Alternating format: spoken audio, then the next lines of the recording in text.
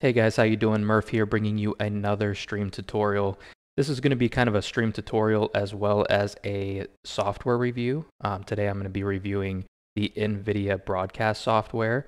It's brand new software released obviously by Nvidia just last week, and it's got a suite of features that can help you enhance your stream. It's got a lot of cool microphone features, camera features, stuff like that. So the first thing you're going to do is you are going to download the software here.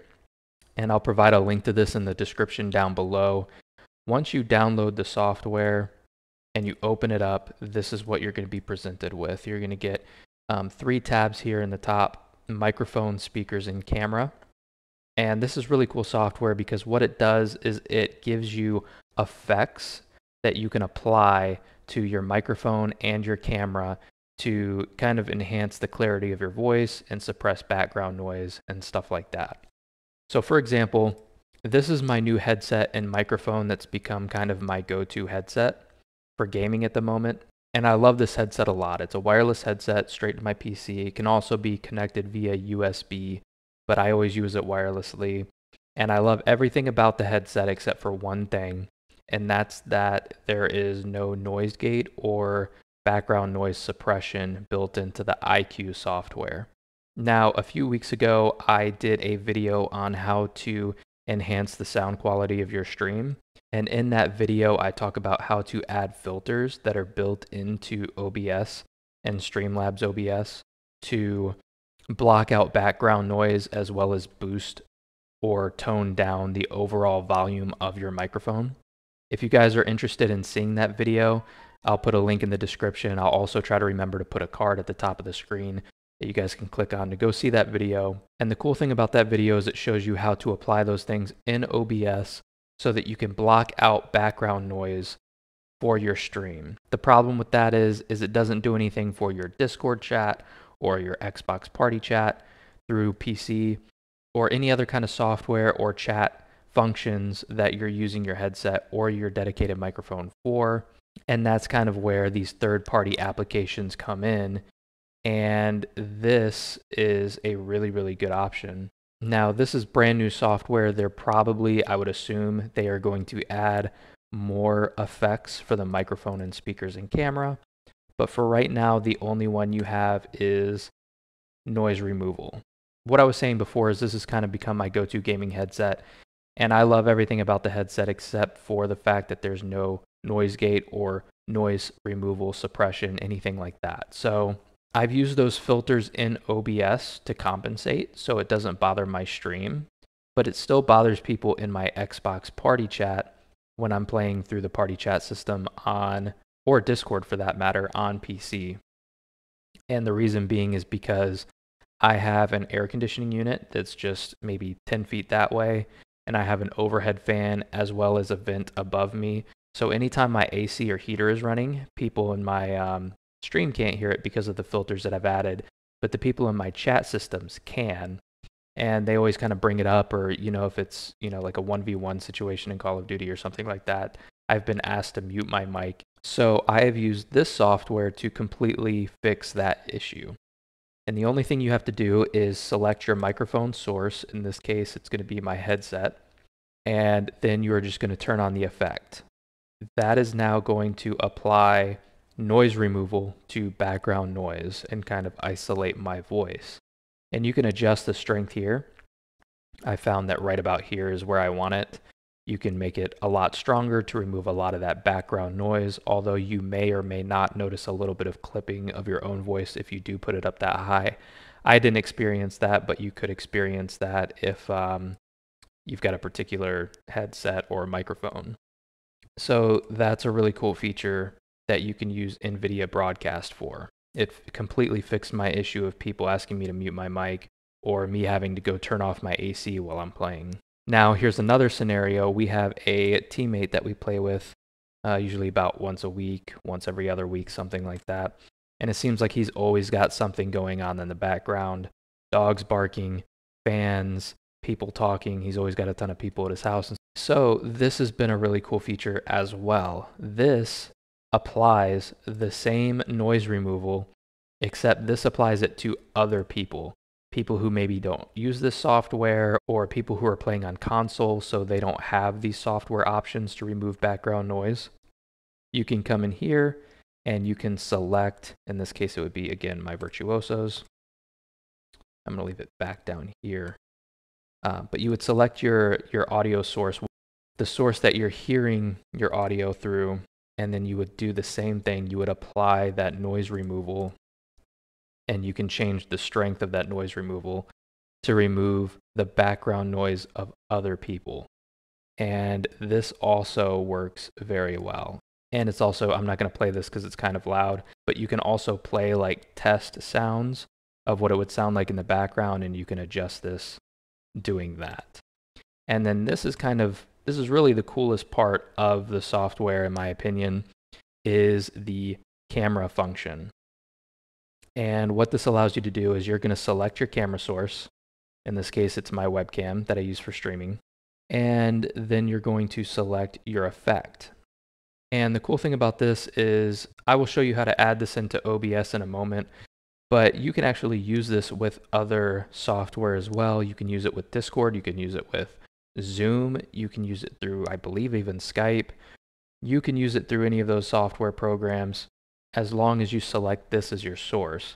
And what this allows you to do is add different effects to your webcam. So here I have just my normal typical webcam, and I'm actually going to move this off screen and pull this up so we can see a little bit better. I'm actually going to maximize this as well. We'll pull this up full screen here. So this is background blur right here. And you can again adjust the strength of the background. I'm already pretty well in focus here, so the background is already a little blurry to begin with.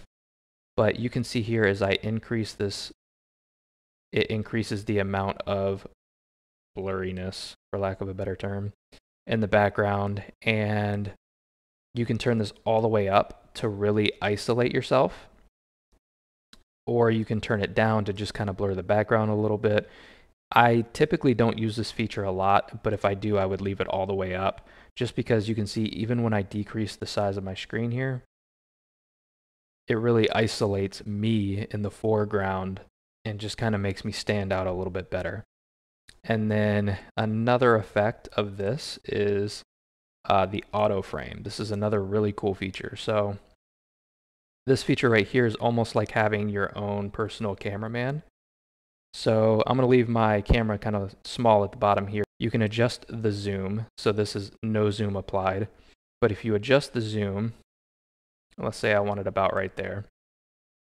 If I move, the camera is actually going to adjust and follow me a little bit. So if I lean over here, you can see the camera followed me and adjusted to me. If I lean over here, it'll follow me back. If I sit up in my chair, it'll kind of follow me up a little bit. If I'm sunk and slouching down, it'll follow me down here. And it's just a really cool feature. I use this one actually quite a bit because it's just kind of cool knowing that no matter where I move, the camera is always going to have me centered and focused. And you can adjust the zoom as you see fit. Now, this is probably my favorite feature of all. A lot of people spend a lot of money or a lot of time trying to figure out their green screen setups. I've seen people paint walls behind them, purchase green sheets, or I know Elgato sells like this portable, semi-portable green screen that you can pop up and fold down, which is actually a really cool option because you can store it away when you're not using it pretty easily. But a lot of those things are either expensive, time-consuming. So this is a really good option because it has background removal and background replacement. Now, there's been other software that have tried to do this. Logitech has one. I don't remember the names, but I've tried a couple others as well. And none of them work very well. In fact, most of them are barely even functional. It messes up the background. It really starts to blur and edit out a lot of the foreground. It's really not good around the edges of chairs, body parts, hair, stuff like that. Logitech probably has one of the better ones that I've used, but even Logitech's was so bad I just didn't even end up using it. But as you can see here, this one is really, really good. I'm going to turn on background removal, and there you go. It's basically like I now have a green screen. And I'm actually going to blow this up here so that you can see even at a pretty big size, which is going to show more detail, and therefore it's going to emphasize some of the faults of this software a little bit more. You can see a little bit around my headset, kind of a whitening effect. It's a little bit blurry. Here along my shoulder line, it's a little white and blurry. You can see there when I bring my hand down, it has a little bit of trouble there, just kind of picking everything up and distinguishing between the foreground and the background. But for the most part, it looks really, really good, and it looks far better than any other software that I've seen that's tried to emulate a background removal or green screen effect. And this is at full screen size. Most people are not going to be doing this. Most people are going to be shrinking this down and having some kind of gameplay or something in the background. And you can see here the detail looks really, really good. It legitimately looks like I have a green screen. And it's not perfect as a green screen and a good camera would be. You can see that especially during movement. If I hold my hand up here, it does a really good job actually. There's a little bit of whitening in between the fingers, but it does a really good job at separating the background. But if I wave, you can see it doesn't do as good of a job with motion. If I'm shifting around in my chair, you can see, especially around the headset, you can see here my headset band just disappeared. So it's not perfect. A green screen would do a lot better in that aspect, but for what you're getting from a free software, this is the best that I have seen yet, and it's very, very functional. And then just to close out at least the software portion, you can also do background replacement. So here you can see I have like a concert going in the background. I just downloaded a few quick things. I have like a throne here, and you can put any picture in the background as long as it's the right format. I have like an Intel TAC, like a tactical operations center, which is cool. Looks like I'm in the middle of like a TAC. I have kind of a military version of that I downloaded. I have the everything is fine meme. And then of course, had a little fun with it. I got my casting couch over here. Somebody came in my chat yesterday while I was using this, said best background of 2020. I'd say I have to agree. And yeah, you can just add any kind of photo here and kind of make it your own. So really cool software. I definitely recommend it to anyone looking to kind of block out some of that background noise or do any kind of green screen effect or something like that. This is a really great option for you. So we've kind of gone over where to download the software, how to use it, as well as what my thoughts are on the software itself. But real quick, let me show you how to actually implement this into your stream. So it's pretty simple. All you're going to do is you're going to come down here to your mixer settings, and under mic aux, which is where your mic is coming in, you're just going to select properties. And instead of selecting your microphone, in this case it would be my headset microphone, you're just going to select Nvidia Broadcast. And when you do that, it's going to pull in your settings from Nvidia Broadcast and use that as your primary mic now. And for your video settings, it's going to basically be the same thing. Let me close that out so it's blank here. You're just going to add a typical video capture source. And instead of selecting, in this case, it would be my C922, instead of selecting your typical webcam that you're using to capture your face, you are going to select camera Nvidia Broadcast instead. And that's going to pull in whatever is happening over on your Nvidia Broadcast software. So now you can see here, I have my webcam, and I can bring in any of these effects or anything like that from over here. And that's it. I hope you guys enjoyed the video. If you found this video useful or helpful at all, please hit that thumbs up button. Also, make sure you guys hit that subscribe button down below if you want to see other content like this, such as stream tutorials, software reviews, gaming accessory reviews, anything like that.